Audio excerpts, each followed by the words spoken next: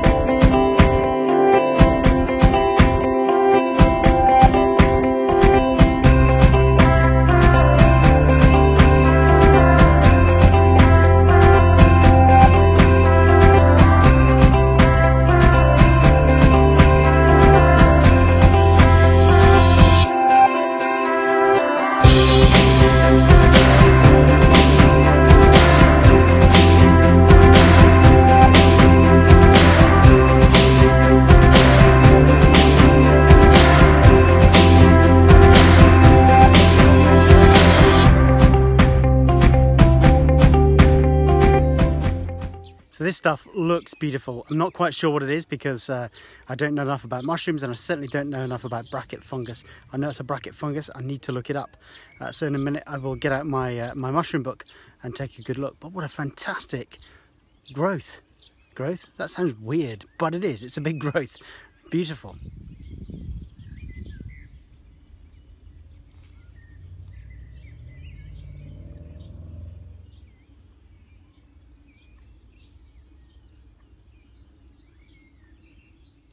So now, get out the mushroom book, get an identification, or at least try to.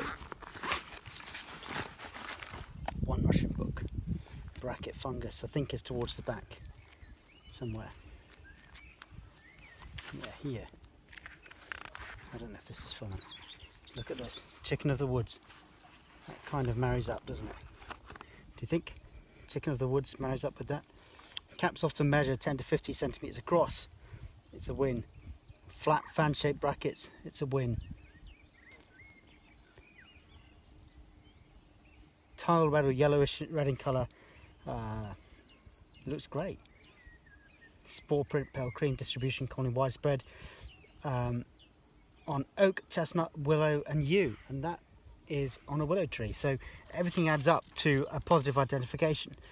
Edibility, juicy young fruit bodies are soaked in water to remove the sour taste, then sliced and dipped in breadcrumbs before frying. My mouth's watering already.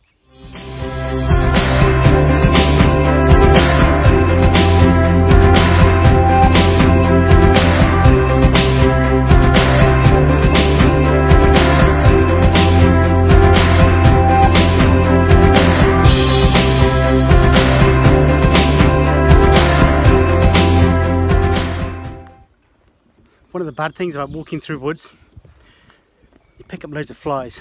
I think I've just had my daily intake of protein. Job done.